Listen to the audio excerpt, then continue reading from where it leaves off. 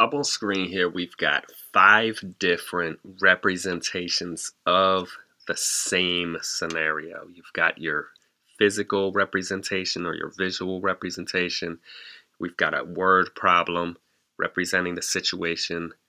We have a sequence written out that matches the pattern at the top, and we have a table with some of the values filled out, some of the values are question marks, and equation, right? We've been working with this situation for the past several weeks, taking different parts, different representations, and we've always been trying to make an equation out of them. Reason for that is the equation is the most powerful representation. After you get an equation, you can jump to different spots in a sequence or discuss different stages of the visual pattern or answer questions that go along with the word problem or the verbal description or fill in gaps that we find in a table. An equation is the fastest way to jump to different parts in a pattern, right? Because all we have to do is insert one number that we're looking for and solve to find the other number.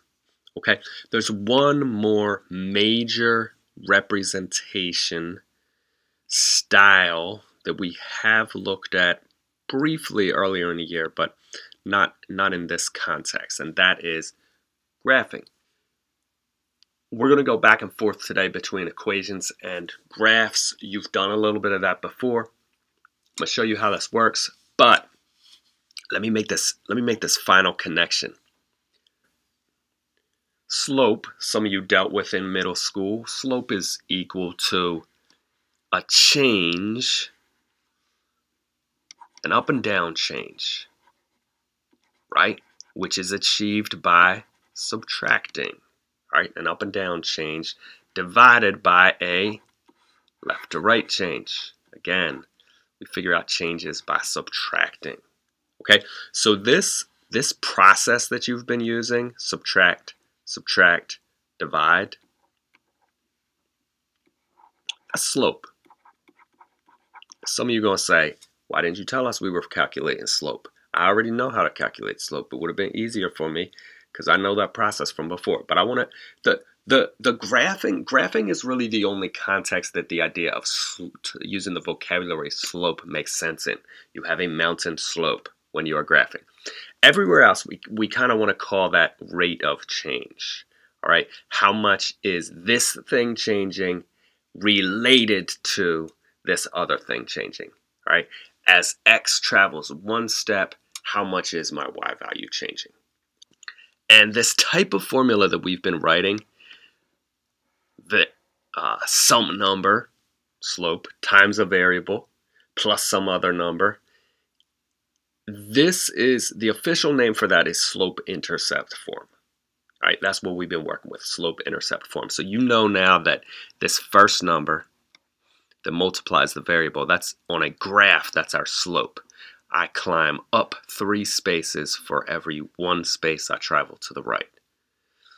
All right, I climb up 15 spaces if I'm traveling 5 spaces to the right. Right, that's our slope. And then this other number here is a intercept. It's our y-intercept.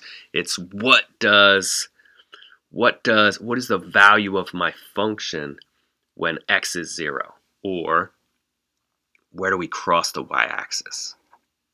All right, way back to the beginning, what's the 0th term? What term comes before term number 1?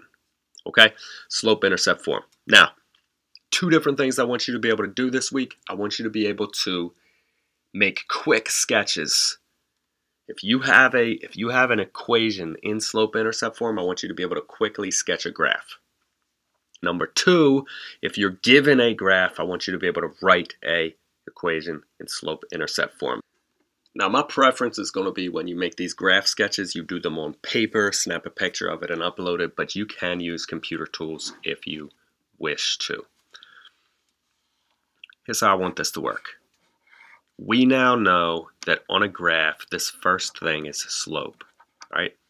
The coefficient of the variable, the thing that multiplies the variable, is slope. And this second piece, got to include that negative symbol, is the y-intercept. So to make a quick sketch, what I want to do is draw two axes. All right, that's my y-axis, my x-axis. I want to first put my y-intercept on there. Right? We cross the y-axis at -3. When x is 0, y is -3. And then I want to count my slope. So my slope is 4. That means when I go forward one space, I go up 4. So my next point would be here. And if I go forward one more, I go up 4. Okay? So, quick sketch.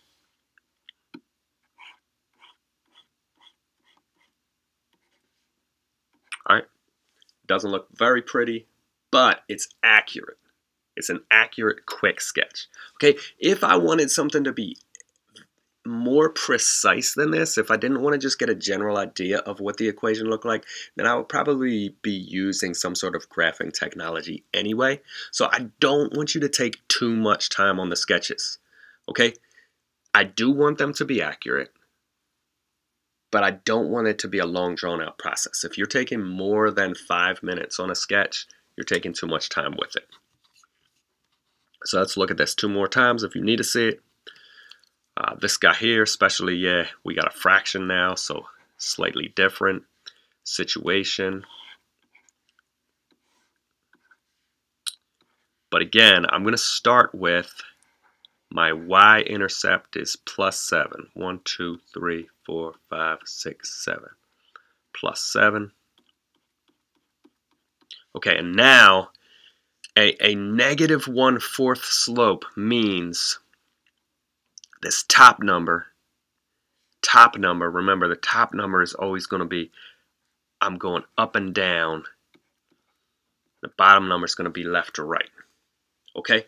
So this says, as I go down 1, I go forward 4. All right? Down 1, forward 4. So 1, 2, 3, 4. I'll be down 1. All right? If I go forward 4 more, 1, 2, 3, 4. I'm down another 1. Okay, so there's a real gentle slope downward. Quick sketch. Now, since you're making a couple of these, you're going to want to label your sketches with the proper formula. I do want separate sketches for each one. I don't want you to put all your sketches on one graph, so it's going to take a little bit of time to make your axes each time. This last one, the y-intercept is at +5. And this time, when I go up 2, I go forward 3. Okay? Now, this is going to be bad for me because I don't have a lot of room to go up. What I can do is go the other direction, down and backwards. Or I could redraw my graph and have more space up above. Okay? But we'll say go down 2, backwards 3. That will accomplish the same thing. Down 2, backwards 3. Point here. Down 2, backwards 3. Point right there. And a quick sketch of the graph. Y equals 2/3 x plus 5. Now, given a graph, writing an equation in slope-intercept form is just going to be the reverse of that. I've got my graph. I know where my intercept is. It's at +4. So I know that I'm going to have y equals something times x plus 4. That something should be my slope. And I want to figure out, I want to find spots. Like, this is a bad spot. I can't really tell where the point is. Is it halfway down? Is it a third of the way down? Is it a quarter of the way down? I want to find spots like this where it's easy for me to see both of the numbers.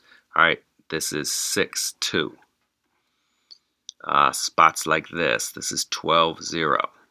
Okay? And use those to find the slope. So when I go down 2, I'm going forward 6. Down 2, forward 6. So 2/6 negative. Y equals negative 2/6 x plus 4. Now, if you notice, I'm not going to make you reduce your fractions, but if you notice, technically, 6 and 2 can each be divided by 2. This is a better formulation. Negative 1/3 x plus 4 is my equation. If I want to write an equation, I'm going to want 2 things. I'm going to want its slope.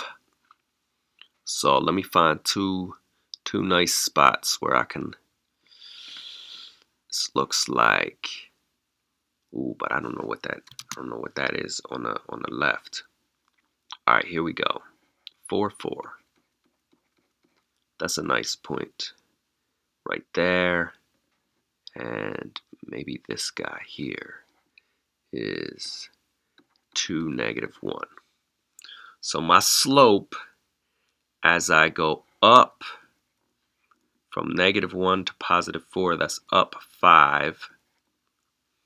I'm going forward from 2 to 4, I'm going forward 2.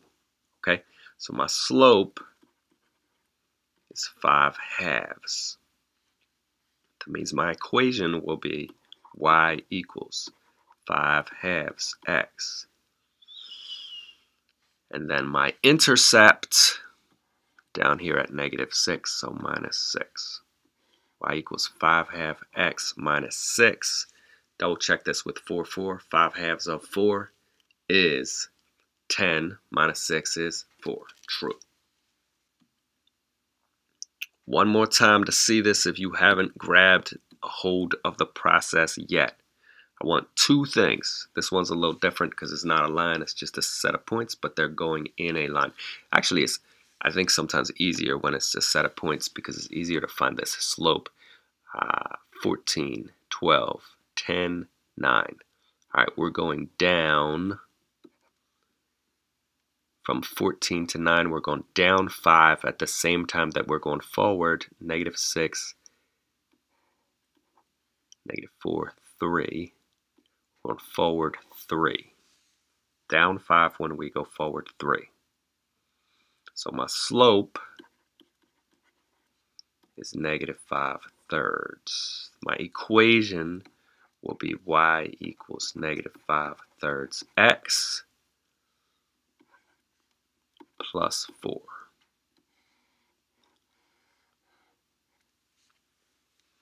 And that's all there is to it. If you have a straight line on a graph, you should be able to write an equation for that straight line. And then again, we'll get into this more next week, you can use that equation to find out other stuff like what will y equal when x is 99? That's called extrapolation, but like I said, we get into it next week.